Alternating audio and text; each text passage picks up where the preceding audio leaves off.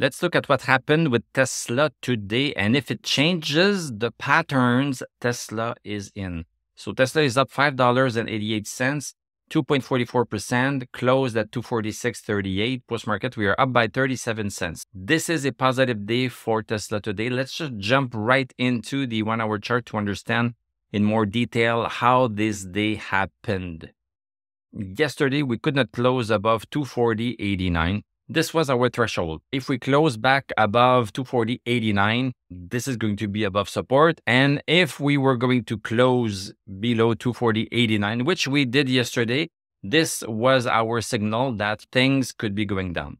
The first hour today, the stock did something interesting. It started to go up and looked like it was going to break on the first hour 240.89, but then it came back down. If you entered at that point in time, this was still a valid short. It was still a valid short. It does not work all the time. It did not work in this particular instant, but this was a valid short because we had closed lower than 240.89 and we did not have stochastic over 60. And we had a bunch of our indicators that were bearish between making a wrong decision or making the right decision that turns against us. If you entered after the first hour at 239, it was the right decision on the 1-hour chart to short Tesla. It was the right decision. But then at that point, you also needed to put a stop loss just a little bit higher. I would have chosen 242 and something just to give the stock a bit of leeway in case it came higher and came back down again. If you did that, you have a little bit of a loss, but it's not a critical loss. So what happened on the second hour is that we had the big, strong green candle, and that made us break 240.89, and also that second support that we have on the 1-hour chart at 242.05. We cannot fight reality. We need to live with reality. Then on the third hour, we could not break 247. 247, and look at how precise this is. 247, 247. For the rest of the day, we could not break 247. We could not break above it. So basically, this is further confirmation that 247 is very important on the 1-hour chart. On the daily chart, it's less important because we don't need to go into that level of detail. So again, we can do the same thing right here. If we break 247 on the daily chart, and if we have stochastic over 60 at the same time, then this is going to be a buy signal on the 1-hour chart. So this is for those that want to play little swings in Tesla. If we go back on the daily chart, so in terms of the daily chart, as I said, we don't have a buy signal yet on the daily chart because we are still in a downward channel. This is a downward channel and we are going down.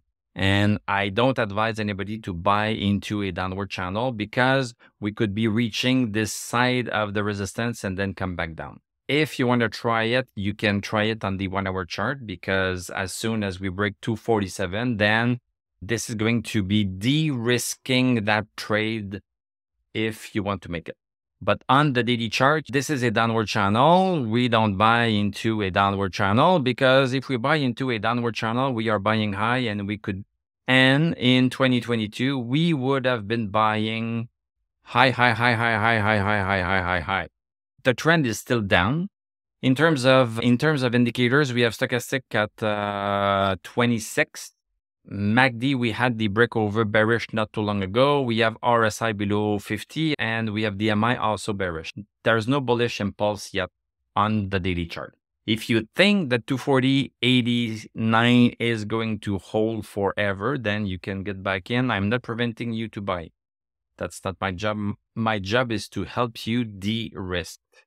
Let's take a look at the VIX. The VIX came down 0.87, 4.78%, closed at 1734. This is what made this slow turnaround. If we go on the 1-hour chart on the VIX, the first candle of the VIX right now is at 3 o'clock in the morning, our time here, Eastern time. At 3 o'clock in the morning, the VIX started to go a little bit higher.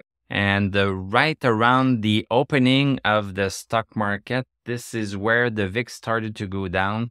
And then Tesla has started to go up. After the first hour, we could see that the VIX was going to go down. This was putting a little bit more risk on shorting Tesla. So right now, VIX is down a little bit. It's still pretty high. Let's see what is going to happen tomorrow. but this had a positive impact today on the stock market as a whole. Let's take a look at some Tesla news. So Tesla embarrasses all automakers with these two charts. Okay, the first chart illustrates the US EV sales. No brand comes close to Tesla. Look at this. Tesla outsold the next 19 EV competitors combined during the first half of 2023. So they sold 325,000 cars. The second is GM at 34,000, then Ford at 26,000, Hyundai, Rivian, pretty good Rivian at 20,000 compared to Ford and Hyundai, then BMW, Mercedes, and blah, blah, blah. But this is really showing us that Tesla is really well ahead. So Tesla stock should be a lot higher than what it is right now, and it should not have come down that much in 2022. I completely agree with that. But what counts for us is we are buying shares at a certain price and selling them at another price. So we need to follow what the chart is telling us. So I may look like somebody that does not believe in Tesla. I believe in them, but I believe more in the chart. And also Tesla places 3 models in the US top 10 EV sales. It is namely the Model Y, Model 3, and then the Model X. The Model X right here. After Bolt, the ID4, and the Mustang. Yeah, the Mustang, we see a lot of Mustangs around here. That's interesting. Tesla has started delivering Cybertruck launch event apparel, hinting at imminent launch. So maybe this type of news is going to make the stock go back up. We'll see what impact it is going to have. Also, in my neck of the woods, we have Northvolt that chooses Quebec for its next battery gigafactory, a giant $5 billion project.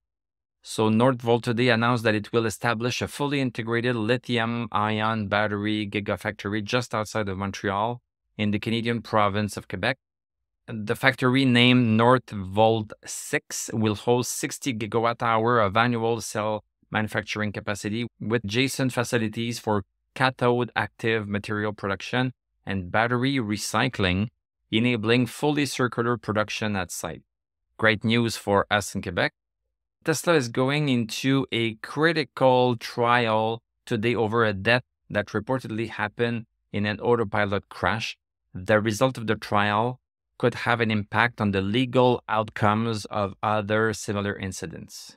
It revolves around an accident where Mika Lee's Tesla Model 3 veered off the highway near Los Angeles, crashed into a palm tree, and caught on fire.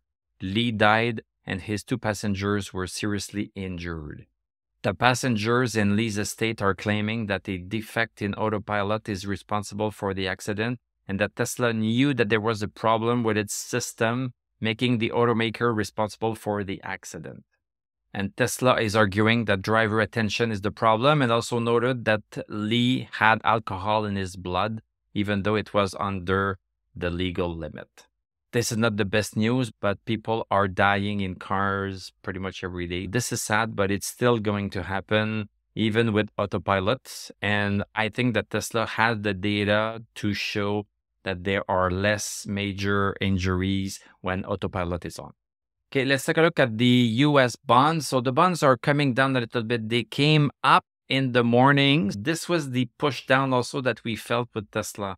The bonds at 8 o'clock were going higher and higher, and this is what pushed Tesla a little bit down, but then things started to reverse a little bit. Okay, Rivian, we have a break of our downward resistance, so this is a good news. We are no longer going down, but we just need to make sure that we are not going sideways. I am personally using 23.59 as the horizontal resistance that we need to break. Of course, we have a top right here above 23.59 on September 15th. So basically, if you want to be really sure, you can wait for 24.62 because we have this little bit of a bump that was stopped by the sellers at that point. The sellers won that round. It's possible that we have a cave in at 24.62, even if we break 23.59. You do your own research and you make your own decisions. And Rivian is pretty much going sideways too. It's up 3 cents. That's not a lot. Xpeng has broken its downward resistance. That's pretty nice. So we are up 53 cents, 3.18%, close at 17.22.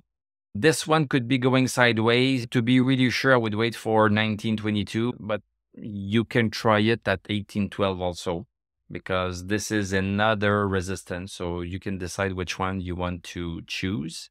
And things are starting to turn around a little bit. We have DMI that's bullish. We have RSI at 50, so that's neutral. But we don't have stochastic yet. It's at 40. So I would wait at least for 18.12 and 19.22 if you want to be a bit more sure. NEO, and a good day for NEO. We are up 45 cents, 5.32%, closed at 8.91. We had a big drop, so now we are having a pullback. We don't have stochastic. Everything else is bearish. So I am still going to qualify this a pullback. So we could have a pullback up to this downward resistance, and we could have a pullback up to 10.21 also. So we'll see what happens. If we go higher than this, then most likely this is not a pullback. This is us coming back to the congestion zone that we're in. So that's nice in itself. You can get in above 10.21. But then at 11.31 right here, there is going to be a challenge. So it's fine. It's fine to catch a little bit of a swing right here, and it could cross it. Apple is stopping on its downward supports, 26 cents, 0.15%, closed at 170.69. It is still in its downward channel. Everything else is pretty bearish. ARM is starting to climb up. So we had a little bit of stability here at 54, and now we want to go higher.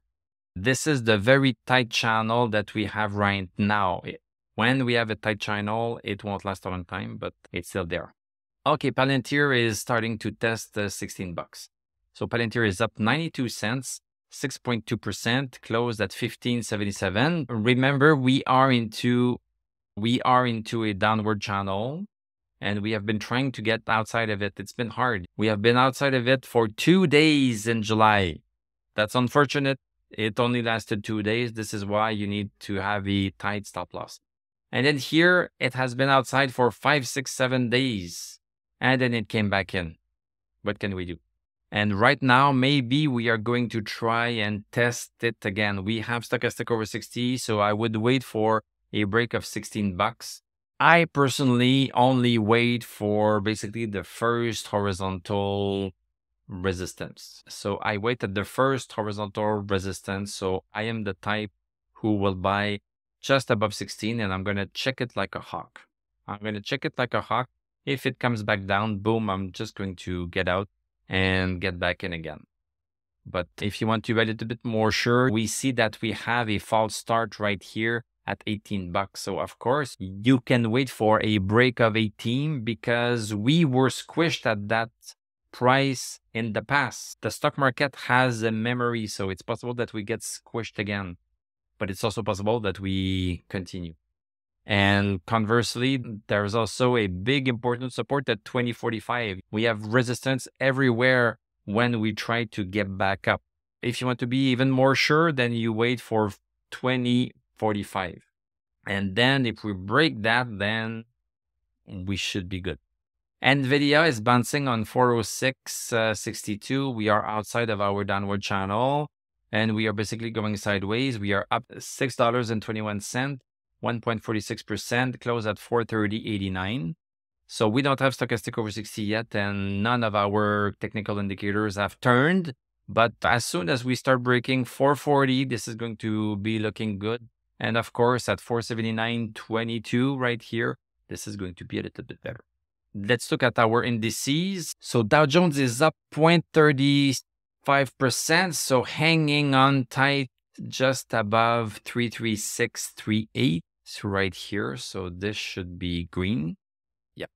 So we could be coming back into this downward resistance, downward channel. Everything else is pretty bearish. S&P 500 basically going sideways, up 0.59%. All of the indicators are still bearish. Nasdaq Composite, we are up 0.83%. So this one is stabilizing also. So just above 13.013. So we see the buyers that are coming in. The buyers are coming in for now. Are they going to last? Nobody knows. Physical gold is continuing its plunge. We are down 0.62%. We had some stability at 1461. We broke it yesterday. This is a good example right here. We broke that horizontal support. We had no stochastic. This was a short, and then this one is continuing. Silver, we are up 0.13%, just basically hovering above 761. We need to give it time to stabilize a little bit. Bitcoin, big move up, 2.65%. We've got stochastic over 60. So yes, a break of 25,572 would be a buy for me. XRP up 1.75%. This is holding quite well. You could buy right now because it's starting to rebound and making higher highs right here. We have made a higher high than what we had for the past 4 days. And also Neo Battery Material is rebounding nicely on the support. So the support is holding for a second day in a row. So we are up 2.78%. That's nice. And let's look at DNA quickly. DNA, it's giving in a little bit. So we have this important channel that we need to check, and we are just right smack on it. So let's hope that we can really bounce on it. We had a nice impulse, but that impulse did not have stochastic over 60. So this is what happened. It did not really launch. But so maybe we need to be a little bit more patient with this one. So thank you very much for watching. Thank you for liking, commenting, subscribing. If you like what I do, you can become a YouTube member. Click on my TradingView affiliate link. I'm going to wish you a great evening. We are going to talk tomorrow, and I'm going to tell you à la prochaine.